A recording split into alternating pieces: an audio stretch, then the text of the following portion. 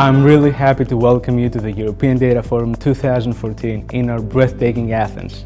This year's EDF 2014 is organized by the Athena Research Center and the National and Capodistran University of Athens with the support of the European Commission, as well as several other research projects and businesses working in the forefront of the data economy. It has been a privilege to host EDF 2014, the meeting place for researchers, policymakers, and businesses of the European data economy. We are really looking forward to participate in next year's EDF in Luxembourg and wish the best of luck to the organizers.